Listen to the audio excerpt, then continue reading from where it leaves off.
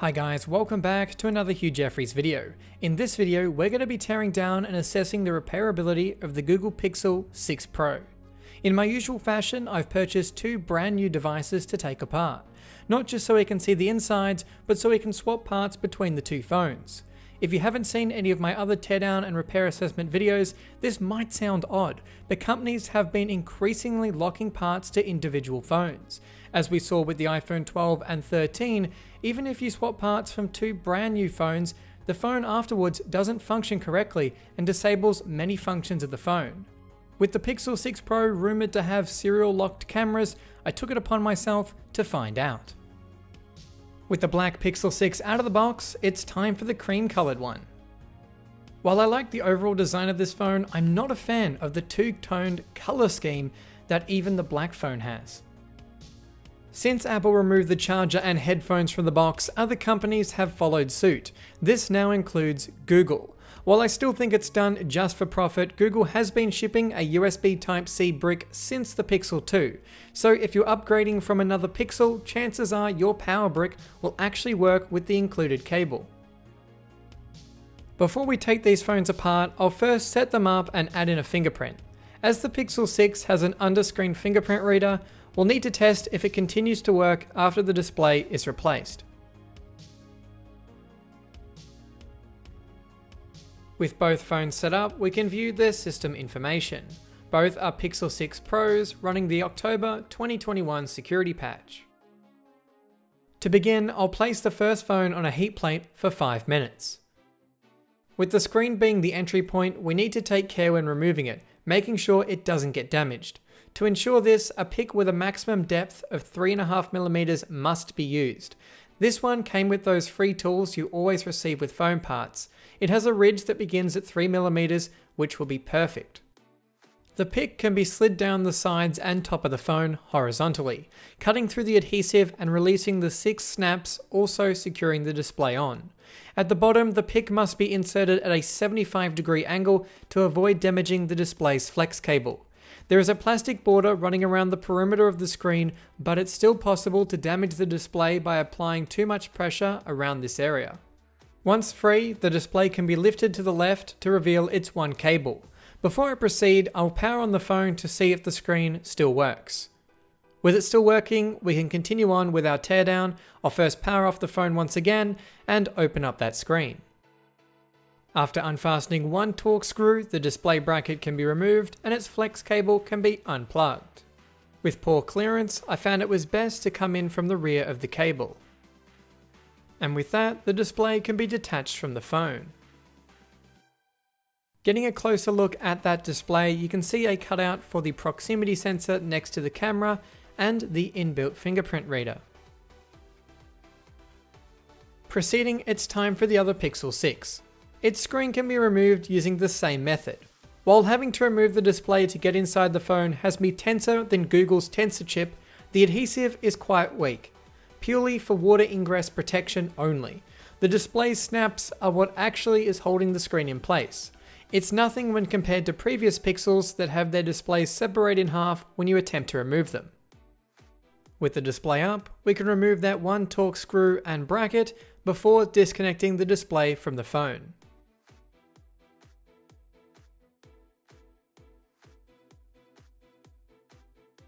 With both screens removed, we have our first look into the Google Pixel 6 Pro.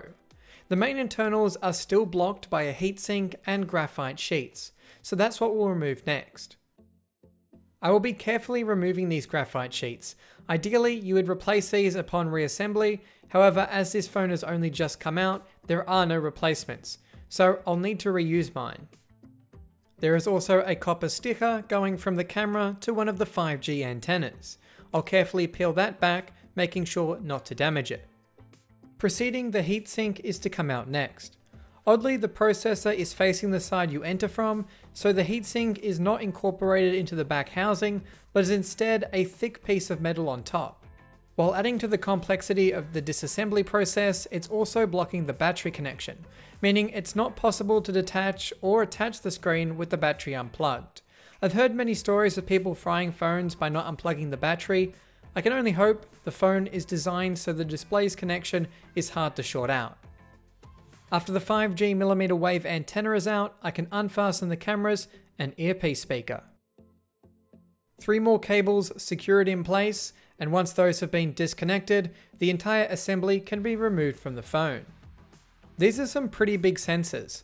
Let's hope they're not locked to the phone as rumoured. The last thing we can remove for now is the earpiece speaker, as the battery is still blocking the removal of the logic board. Before we go any further, let's get the other Pixel taken apart.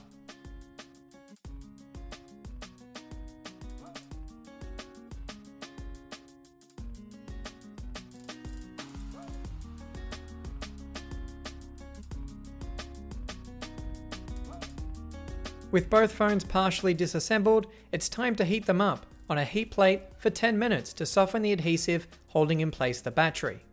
Google has provided a pull tab for the battery. It's unlike any other I've seen. It's not glued or attached to the battery in any way. It's simply a piece of plastic running under the battery. You're supposed to place the phone in a clamp or have another person hold the phone while pulling up on that tab.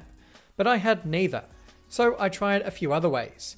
Using one hand to pull up and the other to hold the phone sounded like a good idea until the slippery tab slid out of my hand and out from under the battery.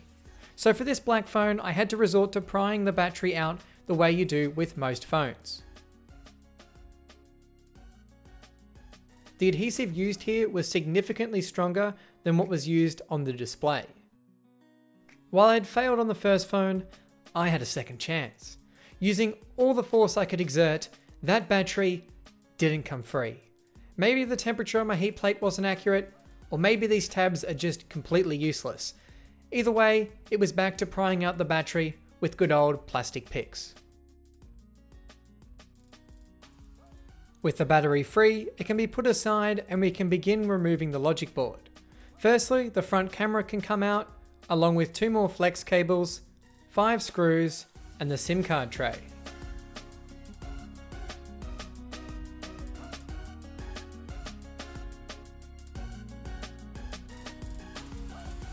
Finally, the logic board is free and can be removed from the phone. What we are left with is a pretty bare housing. Something to note is with the back made of glass, it's easily broken but will be a real challenge to repair. Similar to the iPhone, the wireless charging module is stuck to the back, meaning you'll likely need to replace either the whole housing or be careful not to damage the wireless charging coil while removing the back glass. The last stages of the disassembly process will need to be undertaken on the black phone before we can swap the logic boards. With the logic board removed, we can see its lack of modularity. The USB-C port, microphones, and proximity sensor are soldered directly onto it. While this complicates repairs, the phone still can be charged wirelessly if the USB-C port were to get damaged. One thing I'm particularly interested in seeing is Google's new Tensor chip. It looks pretty flash in their marketing, so let's get a look at it. Removing the thermal pad reveals a plain black chip that has no resemblance to any of Google's marketing. It's not even the same shape, but I suppose it's the performance that's more important. With that, both our Pixel 6 Pro smartphones have been completely disassembled. It's now time to see whether they can actually be repaired. Modular components are useless if the software disables the new component from working. To simplify testing, I'll swap the motherboard from the black phone into the cream one and vice versa, keeping all of the other parts original, meaning the only thing that's changed is the logic board. When I completed this test to the iPhone 13, we lost functionality to major components, including the cameras, display, and battery. What will happen with the Pixel 6? Well, let's find out. I'll be attaching everything loosely back into the phone. It's important to attach the heatsink even if you're just testing, as the phone will overheat within a few minutes without it.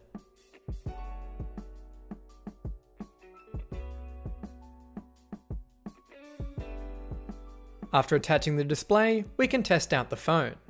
Upon boot, nothing seems out of the ordinary. No messages or warnings immediately appear. After entering the passcode and unlocking the phone, I'll test if my fingerprint still works.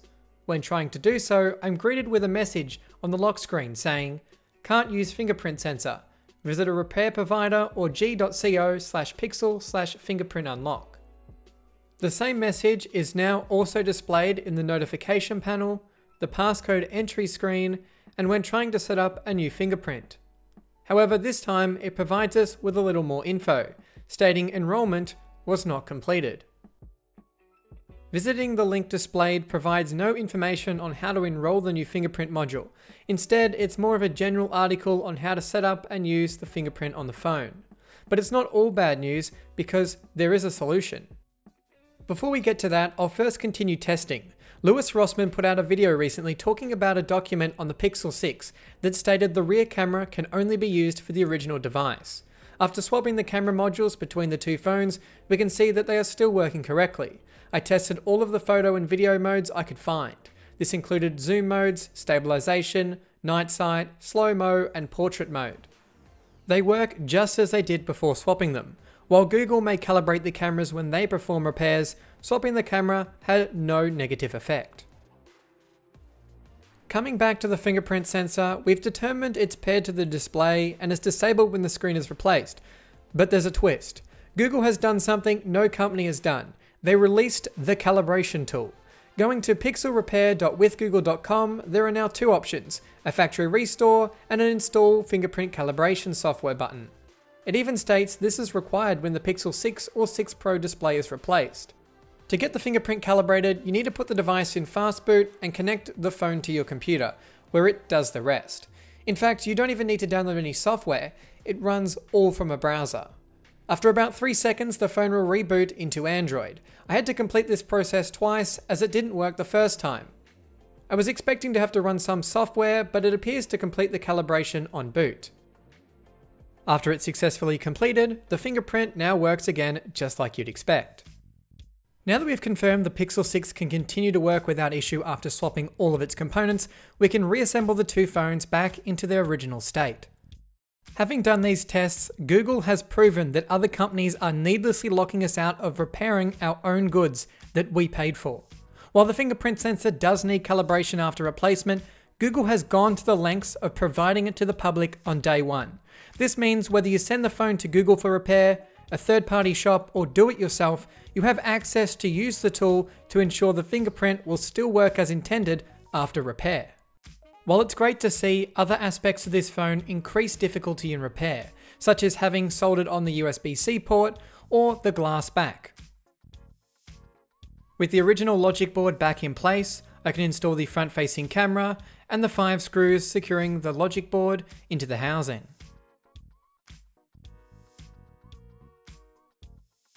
Next to attach is the earpiece speaker and front cameras.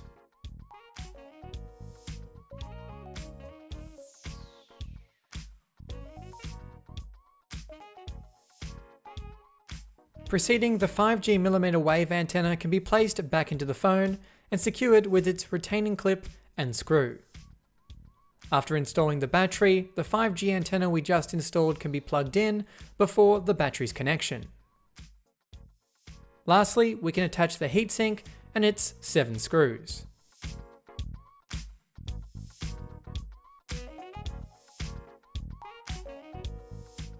Before we attach the display, I'll quickly reassemble the other Google Pixel with its original parts.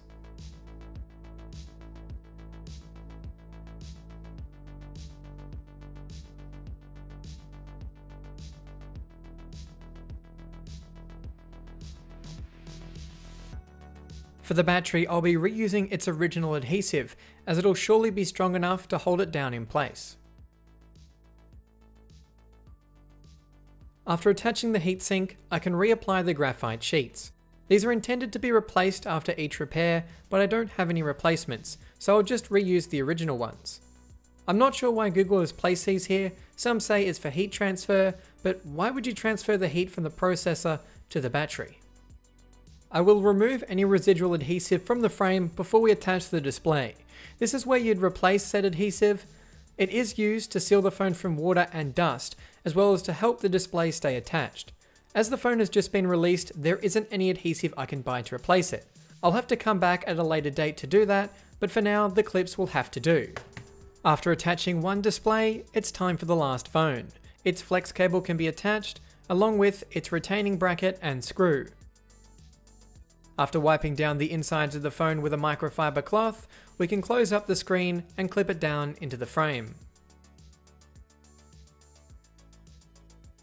Having swapped everything back, the display for the black phone now had to be recalibrated, as we calibrated it for the cream phone's display earlier. Again, I had to perform this twice before the fingerprint began to function again. After our phones have been reassembled and are fully functional, we're done.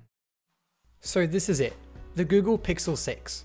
While it might not be the most modular or repair-friendly phone, it's the only phone I know that has a paired fingerprint reader and lets you recalibrate it. This isn't something we should be grateful for, it should be mandatory. But thanks Google. Thanks for letting people have control over their phone, allowing them to unlock the bootloader, repair it, and really actually own it. And on that note, this has been a Hugh Jeffries video. If you like what you saw, hit that subscribe button and consider checking out the Teardown and Repair Assessment playlist for more videos just like this one. And if you're looking for any used devices, be sure to check out my online store, link for which is down in the description. That's all for this video, and I'll catch you guys next time.